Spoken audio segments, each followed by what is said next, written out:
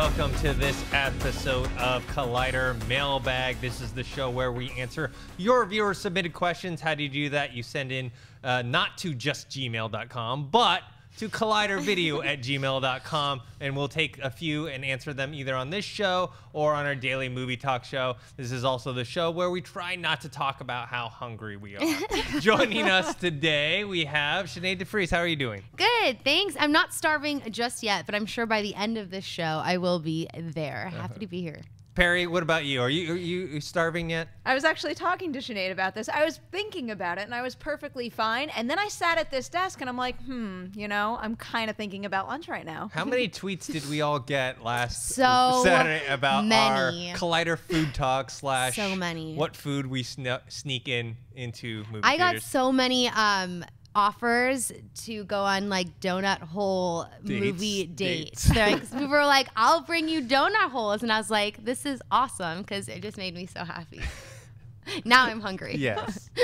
All right, let's start off with our first non-food question. All right, Jordan writes, greetings from the UK. I can't wait for Kubo and the Two Strings to come out in cinemas here. Not until September, unfortunately. But I was disappointed to hear that it performed poorly in its opening weekend in the US. Do you think that Laika will close down if this film doesn't manage to make its money back? With Studio Ghibli also closing down, I think this is adding to the lack of original ideas in film and alternative styles of animation. It looks to me like animation is just going towards more CGI, live-action adaptations of classic Disney films. What do you guys think the future of animation is going to involve?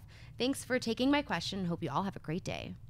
Yeah, I also was disappointed at the box office for Kubo because I really liked that movie. I ranted about it on this past Monday's movie talk about people complaining about, oh, there's no original films or unique ideas and everything's a rehash, a sequel, remake, blah, blah, blah, blah, blah, blah.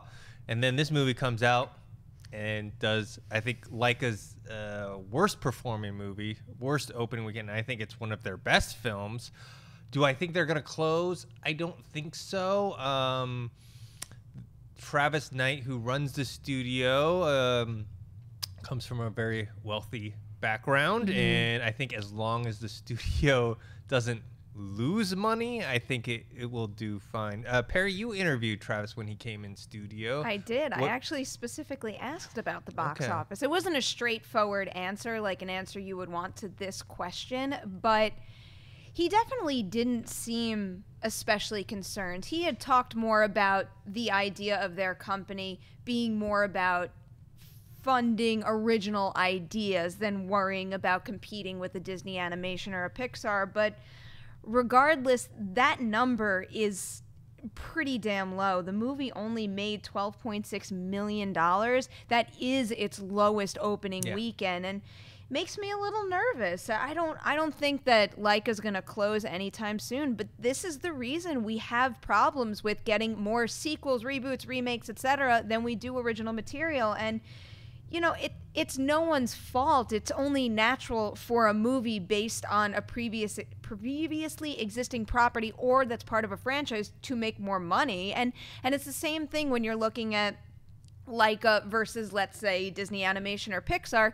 It's just natural for more people in the general population to seek out a Disney movie versus a Laika movie, especially when, you know, I'm thinking about Illumination Entertainment. They're kind of a newer company and they're carving out a place for themselves. But if you look at their material, it's got a much broader appeal than, let's say, a Laika movie. So when you factor in all those things, something like this is inevitable to a degree, unless, let's say, for some reason there was some huge explosion with Kubo where everyone was freaking out and it just caught on like wildfire. But, you know, that's a situation where it's kind of a shot in the dark, you know, like a Paranormal Activity in the horror franchise realm. If something just catches on fire like that, maybe you can defy the odds. But it's hard not to be nervous for Laika and for the sake of original animation, because I love the movie and I wanted it to do better.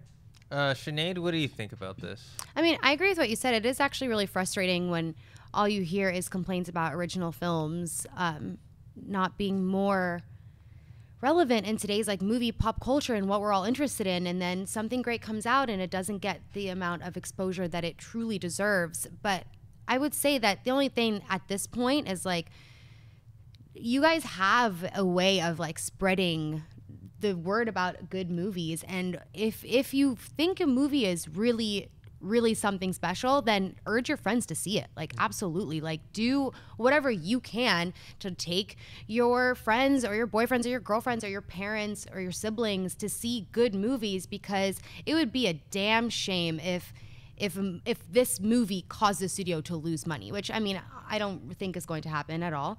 And especially once it does debut internationally as well, I think it'll do better internationally, because word of mouth already, I've heard nothing but incredible things from everybody else as well. So that gives me hope that at least as much as people talk about it, that internationally it's going to have bigger openings, because people are getting excited about what they have heard about the movie. But if you like a movie and it's original film, and that's something that you believe in and something you believe we should see more of, then absolutely spread the word about it, because it's important that we support these studios that have original content, because original content is important, because there is going to be one day where we're going to be sick of franchises. I do believe it. So, like, let's support the original content while we're getting good original content. I have a question for both of you. Do you think that, okay, because this is a stop motion film, animated film, do you think if you took the same story with the same characters and the same look and made it, let's say, a 3D animated film, that this movie would have performed better? Because I love the stop motion animation. I think it looks fantastic. I love the look of it. I love the feel of it. But it is a lot of hard work. It's very painstaking. And it's also something that just doesn't have that wide appeal. It's not the mainstream animation. And I absolutely think it would have done better if it was a 3D animated movie. I don't think the stop motion animation thing appeals to a lot of people. I don't know what it is about it. I loved it. Like Coraline, I loved Coraline. And I, at that time, wasn't hearing very good things about that either. And people kept saying, it looks weird. It looks weird. I'm like, but this is the style. This is an actual animation thing. They didn't just like mess up. Like, they're not trying something new. This is stop motion animation. This is what it always looks like. This is what stop motion animation looks like. And people don't get it. No. I think if you're comparing looks, like, because when you asked the question, you said look. I mean, the look of CG animation can vary as well. So if they had gone, you know, hyper detailed like we get in stop motion animation, then I don't think it would have increased the appeal at all. But thinking of My Little Cousins, I think if these characters were designed the same way, let's say, The Secret Life of Pets characters were, those kids might have been looking at this movie and thinking, oh, I want to see it. Whereas at this point, I haven't spoken to them about Kubo, but I imagine that they have seen these trailers and are not all that interested.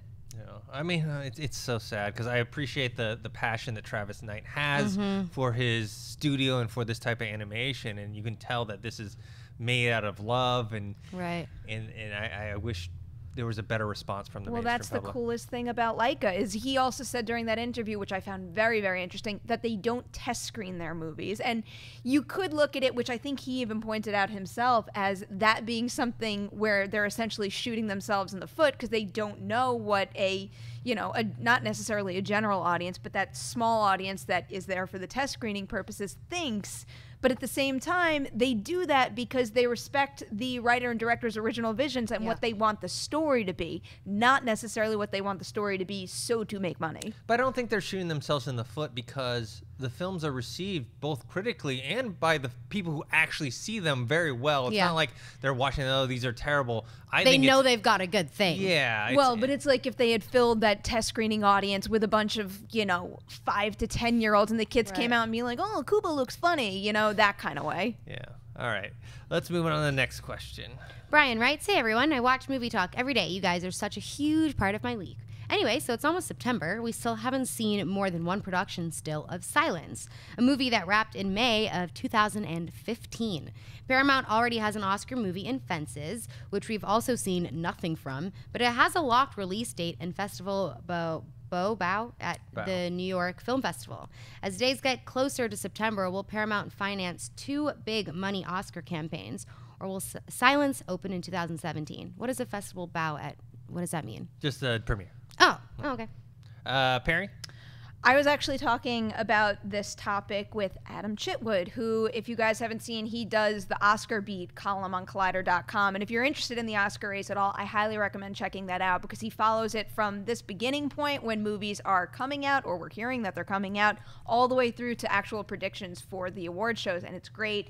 But we were talking about it, and at this point, I think it's that Silence isn't finished yet. I think it still might be on the table for a release for award season this year. But in terms of Paramount splitting the funding for different movies, I mean, studios fund Oscar campaigns for various movies every year. There's always multiple movies that could be in the race, and you know what happens as the award season progresses and as movies premiere. Maybe they think something's going to be the hot ticket, and then all of a sudden they realize, oh, it's not. And as we get closer to, let's say, the Oscars, they start to figure out, oh, this movie has a better shot at the Best Picture one, whereas this one has a better shot at Best Visual Effects, and they'll start spending their money in different areas depending on what best suits the movie. Adam had given me a couple of good examples too. He brought up 2013, Warner Brothers had Her and Gravity, and Gravity was clearly a huge frontrunner in a whole bunch of categories, whereas Her had Best Original Screenplay as a really good opportunity to snag an Oscar. So as they divvied up the funds in that respect. But I'm just curious. I'm curious to see both Fences and Silence. Obviously, I hope that they lock that at some point and we do find out when it's going to premiere because I am dying to see that movie. Well, with Silence, it's like it was supposed to come out last year, I remember, because I had done like a most anticipated movies of 2015, and Silence was on that list. Obviously, it got pushed back. I think we have seen, I think, one production still with Andrew Garfield in there, but I do think hopefully we'll get a teaser trailer soon. They might do like a limited release in like December. And that way they can still put it up for Oscar consideration, then do a wide release in 2017. The thing is about these Oscar campaigns, people have to remember too, not that they have to like a set pool of money, like, okay, we can only spend this on this Oscar campaign, this Oscar campaign. Oscar campaigns are an investment in their movie because they want these films to garner these nominations and hopefully these awards because it actually helps the bottom line of the movie. That means more people are willing to go see it. If a movie wins Best Picture, they're going to get more people into the theater. So I think I'm not so worried about the Oscar campaign in terms of them not pushing any money towards it. I'm just more concerned about if the movie's actually going to come out. I hear you. Because we haven't seen a trailer for it. And Paramount doesn't just have those two potential ones. They also have Arrival and Allied. So, maybe they're even considering not just Oscars in terms of, if Silence is finished in time to be in contention for this year's Oscar season, maybe they're also thinking about, their release slate. And those two movies are coming out in November. Fences is mid-December. Maybe they're positioning it so it has a limited release in December, and then they could focus on that for the beginning of January, just for the sake of spreading the love a little. All right, what's next? G Mama writes, hello, Collider crew. After hearing what Ben-Hur costs to make versus what it's raked in on its opening weekend, by the way, I don't even remember seeing the movie advertised, I have a question. How do movie budgets work? Who decides on a number and how? Who decides on how the budget is spent? Do the studios decide on the actors, director, and crew before setting an amount for the budget, or is the amount set and the director does what he or she must? Oops, turns out that I have more than one question. Love you guys. For a lot of films, if the studio already has in mind that they're making this movie, they'll have a budget range in mind that they're willing to spend for it, and then when the directors and producers come on board, then they formulate the budget based on the script. They go through the script and find out, okay, if we're going to get this actor, these sets, these locations, because they've already done this work before, they kind of can estimate how much it is. But some for the smaller films though, I feel like the directors and producers, like for indie films, they kind of have to come up with the budget straight off and then present it and sell it to studios and they greenlight it or not. Perri? Yeah, I imagine this process probably changes from film to a point, unless there's a studio out there, and we know there are many, with a specific model and a specific type of film that tends to deliver every single time, and then they just repeat it every time over. But I just imagine it's a combination of, studio execs and producers making these types of decisions, and you've got to factor in in terms of how you're going to spend that money, what is going to get you the most back. So, if you're in a situation where you're moving forward with a film and you get a particular actor that you didn't expect, obviously more money is going to go to that if that actor is going to bring in more money when the film actually comes out. So I think it's kind of an ever-changing process, but on the independent level, I've only had experience with the one movie that I made, and that is just a matter of that process was a fluid money spending process from the day we decided to make it to the day we finished it, and it didn't stop changing the entire time. Start with the script, you go through the whole thing, and you basically just like highlight or flag every single thing that could possibly cost you money in any respect whatsoever. Yeah. And then as you're shooting the film, obviously things change and you realize you need to be spending more money on one thing versus another, and it could be for so many different reasons. Like, you lose a location, a certain shot that you think you could get that all of a sudden you can't get, and then you have to redesign a set. There's just so many things that could come up on the independent level that could change the budget in a flash. That really is the most horrifying thing about making an independent film, is that you think you got your budget set, and then all of a sudden you could spend a significant amount of money on a single day that you didn't expect. Well, I think that's the thing with an independent film. It's almost like you kind of set that budget at an unrealistic number because you so want to believe that you could make the money for X. Yeah. But really, you always end up needing more money. Yes, you always will need more money. Where I think with a lot of the studio films, they've already done it so many times, they know exactly how much things are going to cost and how long. It's really like the shooting days, how many days that they need. They need the crew, locations, wardrobe, props, everything. How much the visual effects are going to cost. Studios can have things blow up in their face too. Yes. I mean, well, wasn't there talk like before Michael Keaton was confirmed for Spider-Man? Wasn't there talk between the fact that they couldn't afford both RDJ and Michael Keaton? Wasn't that like the rumor before they said Michael Keaton was 100%? I heard that one of the biggest things why they took a while to confirm Michael Keaton, why there was a lot of back and forth, is because of the budget, because they couldn't afford both of them at the time, but they worked it out because it's a big studio and obviously they have the money to do that. That's possible. I mean, that goes back to that story of Iron Man 2 of Terrence Howard. So they needed to pay Robert Downey Jr. more money for the second one because they didn't pay him very much for the first one. And so they asked Terrence Howard to take less money. And then that ended up being like his exit, and then Don Cheadle coming in. So even a huge production like that still has a budget that they tried to respect as well. Yes, and Marvel, out of a lot of the different studios, they're very tight when it comes to that. That's kind of a good bad thing, where it's like that's why you get these kind of up and coming directors at Marvel, because they know that, okay, we don't have to pay them that much money. Right. So, well, on the bright side, having a small budget also forces you to be more creative with what you have, and can often produce better quality results because you only have, X, Y, and Z to work with, rather than saying, I'm supposed to work with this, but I know they've got that, so maybe I could push for more. Yeah, but also as a director or producer, you don't want to go over budget, because then you start to get a reputation, and then studios don't want to, you know what I mean? They don't want to work with you. And you want to make your money back, right? Like, you spend a crap ton of money on a movie,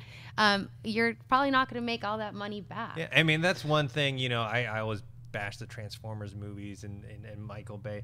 That's one thing. He comes on budget, and he does his... He always makes money. He makes profit for the studio, comes on budget, works really hard. Like, he does all the right things, for the studio. Totally.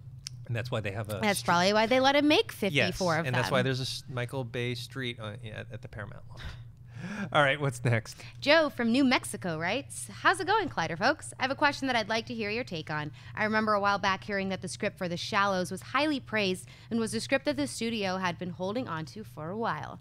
Well, I saw that movie, and I do not understand how that script could have been so praised. The story seemed pretty basic to me. I've heard of the situation happening with other movies. Do you think that some stories perhaps are only good when read, opposed to watched on the big screen? Could that movie have been great if simply cast and shot differently, or was it doomed from the start? Love all of the shows on Collider. I'm a big fan. So I haven't seen The Shallows, and nor did I read the script, but so I'll answer this from a more general perspective.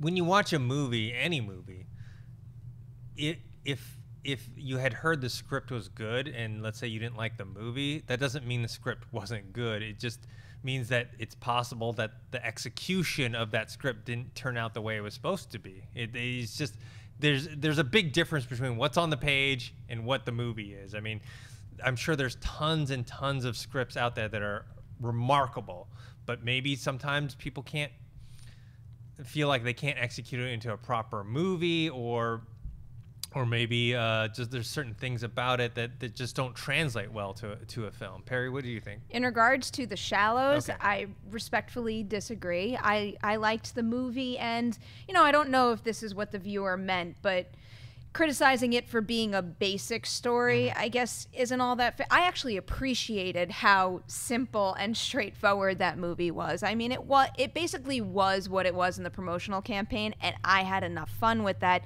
But just in terms of the bigger picture of scripts changing from script to screen, it's gonna happen with any movie. I can't even begin to tell you how many times I've interviewed filmmakers, and they've told me it's almost like an adaptation process. It kind of is an adaptation process, taking it from the script stage.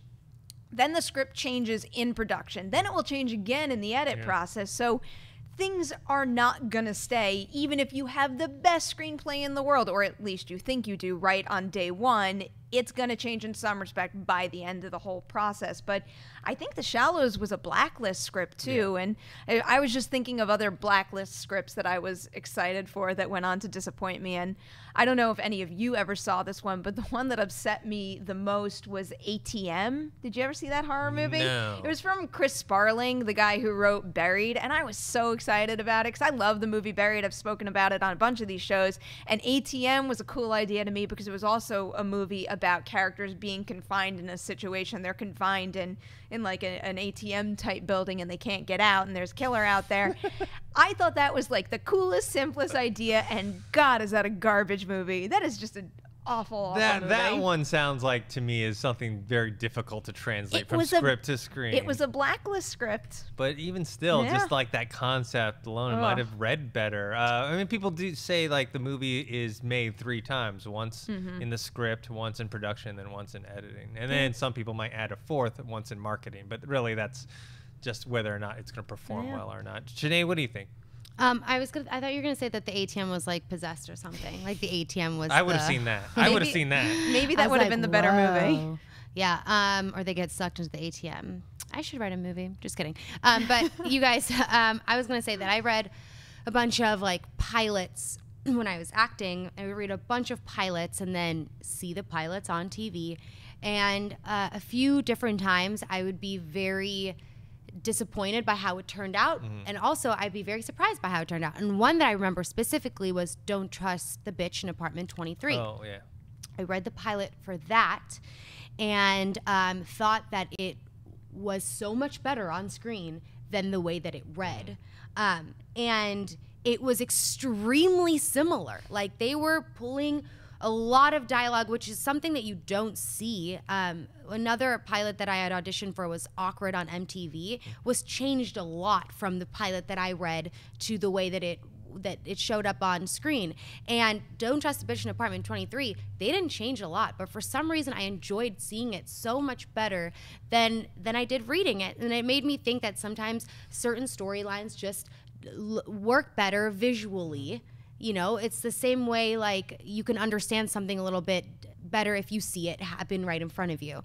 And so I do think that some scripts look better on screen than they read, and vice versa. Yeah. I've never seen that pilot, so I can't say for that specifically, but it's also worth considering the fact that a screenplay is generally written by one person, maybe more. Right. Often there are more people, but it's certainly not a film crew size of people working on it. So in that case, I mean, for all I know, Kristen Ritter, right? Yeah. Maybe it was the fact that she brought that character to It's life true, in a 'cause specific her way. delivery, her comedic timing. Exactly. So it's really tough to say, really. I actually really like that show. Me too. I wish it had gone on further, but it only got like a season and a half. Well, I mean, the first season, and especially the first episode, for someone who generally hates pilots, I remember watching that pilot and being like, damn, like, I'm glad I gave this a shot, because after I read the script, I was like, oh, this is garbage. But maybe it's her. You're right, because I do love her so much.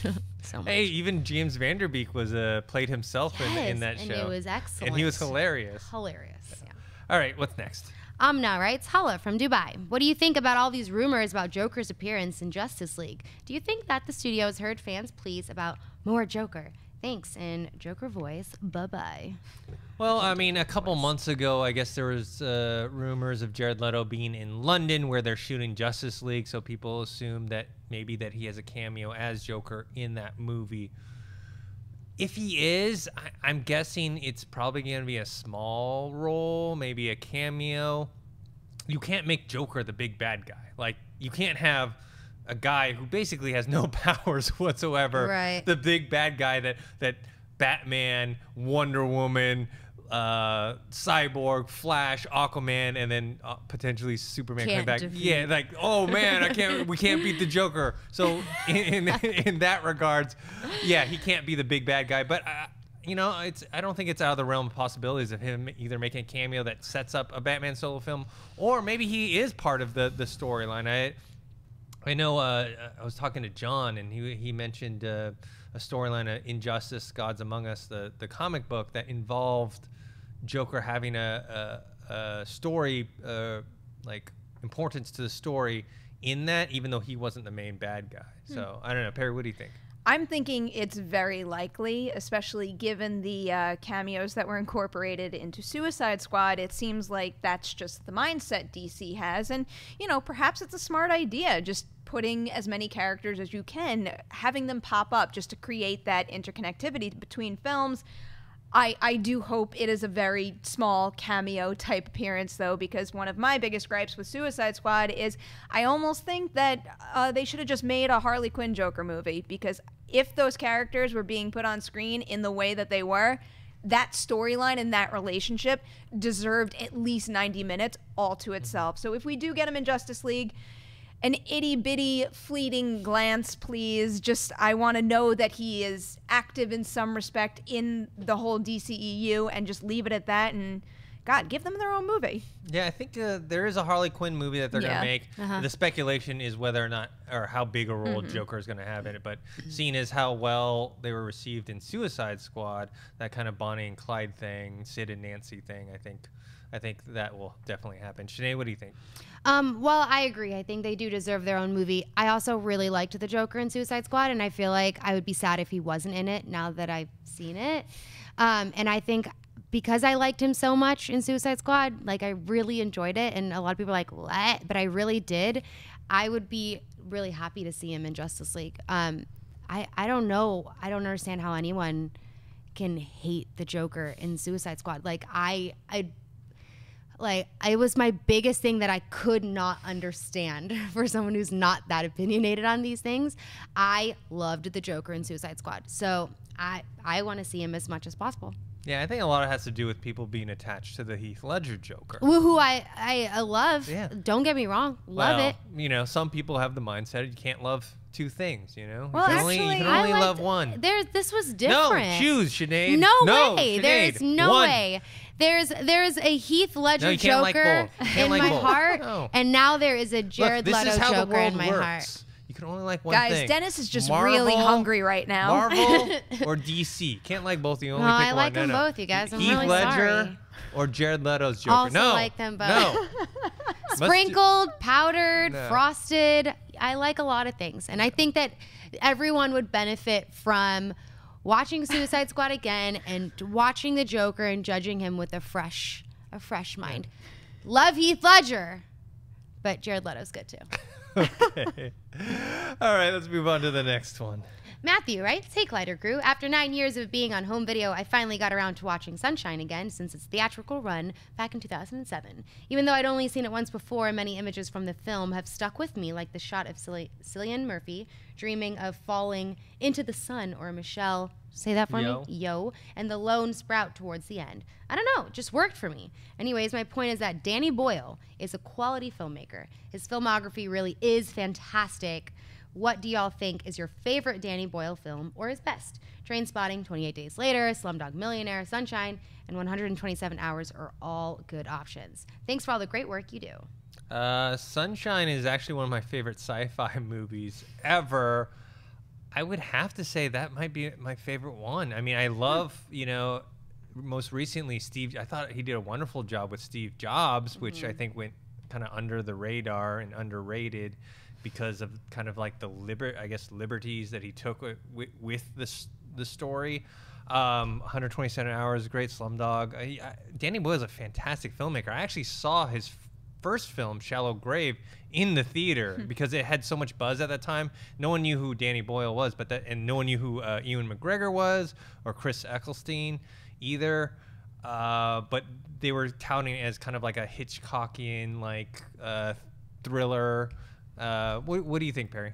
I definitely think he's one of the best filmmakers out there. And that's even coming from someone who strongly disliked Steve Jobs. Oh, really? I actually think I think I had such a big reaction to it because I took it very personally. Not that I didn't know about, you know, what Steve Jobs was said to be like in real life, but as a hardcore Apple fan, like phone, I mean, Apple is so part of my life. That movie, the way it was done, almost made me feel like it was Steve Jobs just like yelling at me the entire time, and it was kind of upsetting to me. A lot of people said that. A lot of people said, I don't like Steve Jobs anymore. Yeah, something about it just rubbed me the wrong way, and I think maybe if it was formatted a little differently. Because the truth was being put into your eyes and ears. Which is a fair point that I'm aware of, but I think that almost would have been an interesting movie had the whole story been told from Kate Winslet's perspective, or I might have liked it more in that way. But I think the Danny Boyle movie I probably watched the most is, surprise, surprise, 28 Days Later. Yeah. I love that movie, and I could watch it nonstop. But the one I want to shout out is The Beach. Oh. Why aren't we talking about The Beach? I love that. I never saw it. The only thing I can remember is laughing during the trailer because they played it before a bunch of movies, and it had basically Leonardo DiCaprio with a headband on. He's at the beach and he's doing this. So I just remember laughing I had hard. Such a crush on him in that movie. I watched The Beach in the 90s so many. When did that come out? It was late right around 90s? I think it might have been very late. It was like right after Titanic, I think, right? No. Either right before or right 2000. after. I knew I was a little older when I was watching that. But when that movie came out and I had to own it, I must have watched it over and over again. Just because of Leonardo DiCaprio, I was obsessed. I may have to watch it just because Danny Boyle directed it. Real quick, is Sunshine the one? I feel like I've seen this movie, but they're on a spaceship, right? Yeah, and they're heading basically to save the world. Right. I don't know why I thought it was called something else, but I just Chris Evans is in it, actually. Yes. And Cliff Curtis. Yeah. A bunch of good actors in there.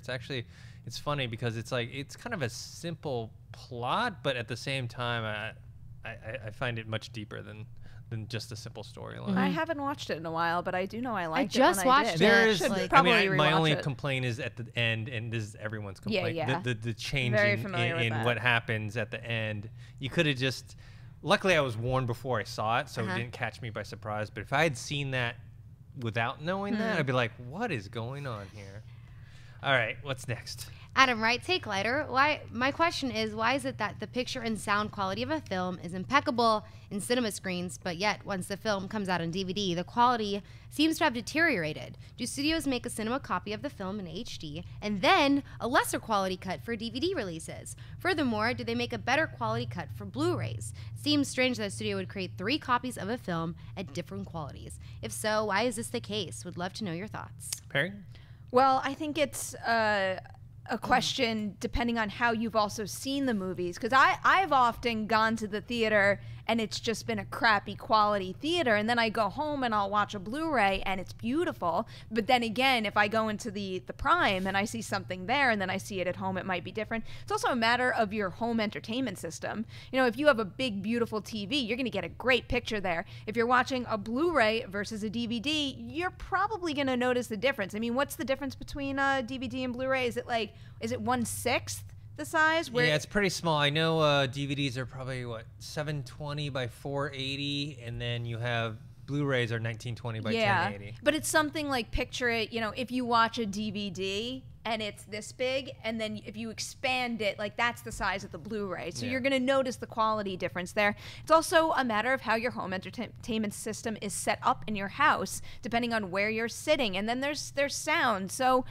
I don't think there's a situation where a studio is like, let's deliver a crappy quality here and a better quality here, so like a money-making scheme or anything like that. It's specifically the issue of, you know, how good is your TV? How good is your sound? Are you watching on Blu-ray? Are you watching on DVD? And then for people who don't like the quality in the theater versus your home, then it's a matter of where are you seeing it, how is it projected, what kind of sound system are you working with. So all of those play factors. Yeah, it's a combination of the delivery system, which is like, let's say, your TV or a projection system, and then the quality of the actual file that they're playing. You're talking about, like, okay, DVD is, you know, this size compared to a 1920 by 1080 Blu-ray, but then a 1920 by 1080 Blu-ray is only this big compared to, let's say, a 4K projection screen. So it's not that movie studios, they would want you to see the best quality at your home, but your delivery system is not the same. So,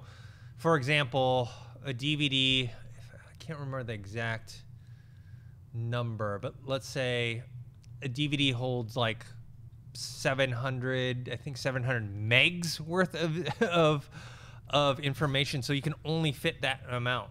And then a Blu-ray holds, I think, about maybe 32 gigs or something like that. Actually, I'm wrong. No, DVD is 4.7 gigs. Oh, you're right. And a Blu-ray is like 32 gigs. So it can hold more information. That's why you're having a higher quality. So the one that you're talking about, like how great it is to see in the theater, they're not playing a Blu-ray. They're playing things that are like, a movie is probably like 800, 900 gigs big, you know, and you can't fit that on something which is considered a consumer product. So in the future, they'll make things better, and delivery systems will be better. But that's why it's not like the studios actually want to make lesser quality stuff. It's they can't deliver it to you in what you see at the theater. I mean, a high-end system at the theater is always going to be the best way to watch a movie. You spoiled me with the Prime. I know. AMC should be paying me money for how many people I've seriously converted. Talk about the Prime as if it's like the best thing since sliced bread. Yeah, because it is. It really is, though. I mean, and the first thing I had seen in there was The Jungle Book, which is a particular movie that is just so well suited to be seen in the best possible, with the best possible visual possible. Oh, I'm trying to learn Mark Riley right now. It's the hunger setting. Seriously, no, I have my coffee. I'm okay for now. But that's the kind of movie where you're going to get the best experience if you have the best possible visual and audio quality. Yeah. So that's like the Prime to me is a theater that, you know, envelops you and surrounds you with the movie and really puts you in more so than any 3D I've seen. Yeah, and you can't compare it to like if you're at home and you have your TV and you don't even have a sound system. It's like just the little tiny speakers on your TV. It's like, of course you're not going to hear this awesome sound. It's not the movie's fault. It's you got the wrong. Well, not everyone's wrong like, I didn't understand what they were saying in Mad Max Fury Road. Well, Dennis told me to go watch it in Prime, and I heard every word. Yes. Every word. All right. Kidding. Totally kidding. All right. Play Too Hype from Chicago writes, Collider Squad, been a fan of you all for a very long time and have picked up a lot of nuggets about your guys' life. Dennis and Perri once wanted to direct films. Perri directed a horror. Christian worked at a studio and used to do stand-up. Mark still does. Schnepp still directs awesome indie films. The Death of Superman Lives What Happened. My question is, what made you all, besides Schnepp, kind of stop wanting to create films and do this instead? And would you ever pursue that passion again? I absolutely love what you all do, but let's be serious. Who wouldn't want to see a crime drama directed by Dennis or a horror film by Perri or Harloff do stand-up again? LOL. Thank you for answering my question.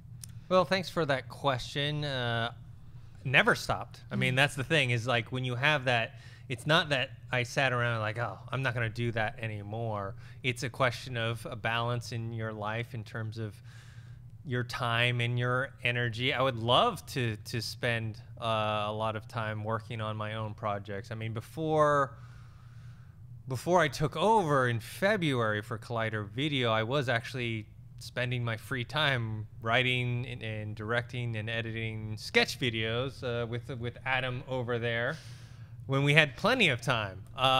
So it's nothing that ever stopped or ever will stop. I will always want to write and direct and edit in my own projects. It's just all about timing, and I'm hopeful maybe either towards the end of this year or early next year when things are more settled here, because we've been expanding like crazy, right? We've been adding so many shows. Like I don't know what you're talking about. How many shows do we add since I took over? Like Nightmares, TV Talk. Now we have Best of the Week, Collider News, Top 10 show. 5. We've added so much here. So I think that is starting to slow down now, and hopefully my life can get back to a regular schedule. Perri, what about you? First, just to correct, I did not direct the horror film. I produced it. And directing gave me such anxiety in film school.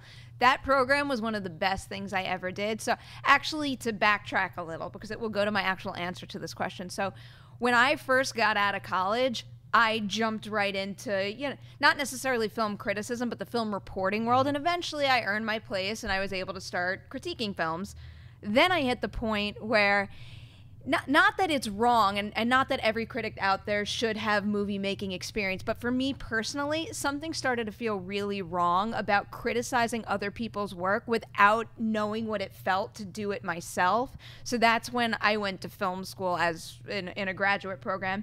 And while I was there, I purposely picked this program because I love this part of it.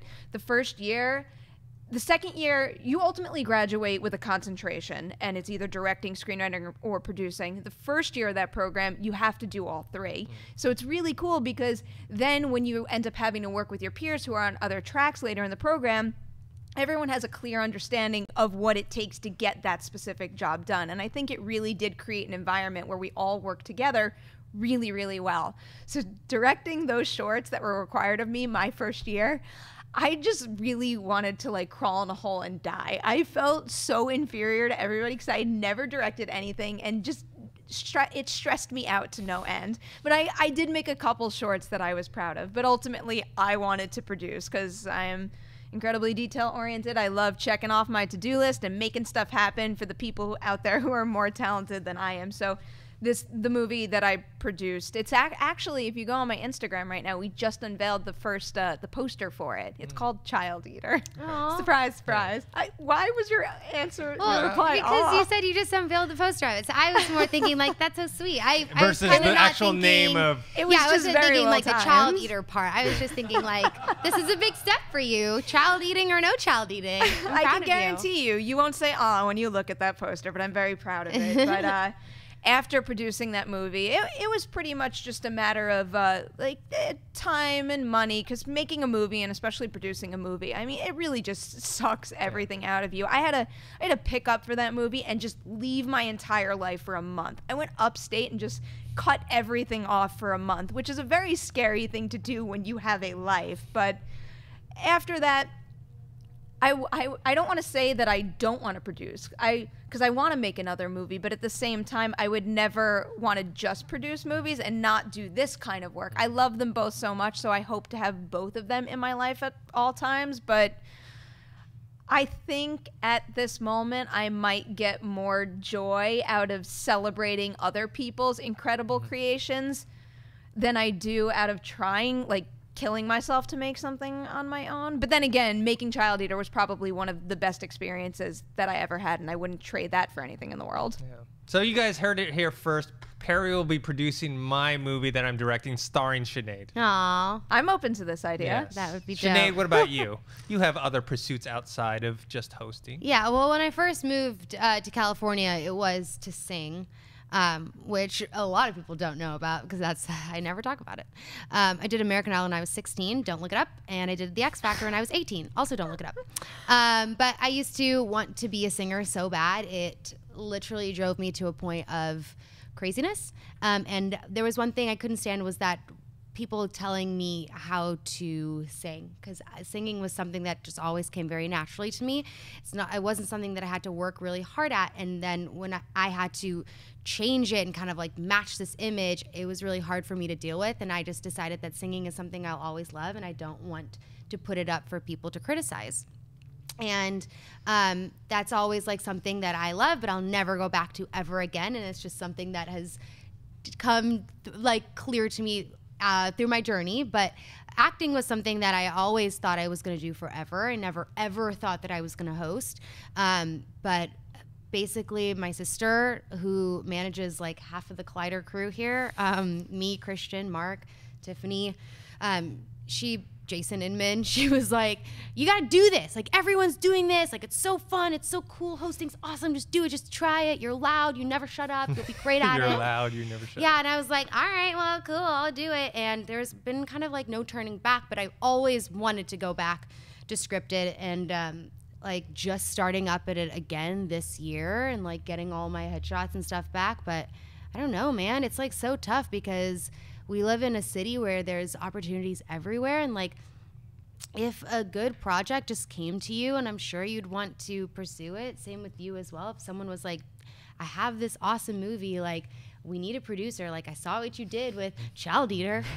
It was rad. But like you never know. It could happen tomorrow or the next day, but that's the cool thing. So I mean, I don't know. Right now it's like business always changes, but it's a good thing, right? Because we're always exposed to different opportunities. Yeah.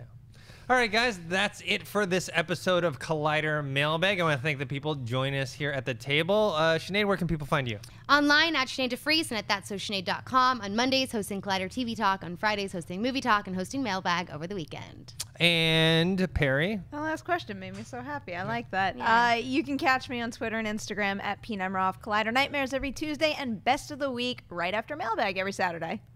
And you can find me on Twitter at ThinkHero, or Instagram, Dennis.tzng. I'll be on Movie Talks Mondays and Fridays, and then the Saturday Mailbag. I want to thank Cody and Adam back there helping us out on this show.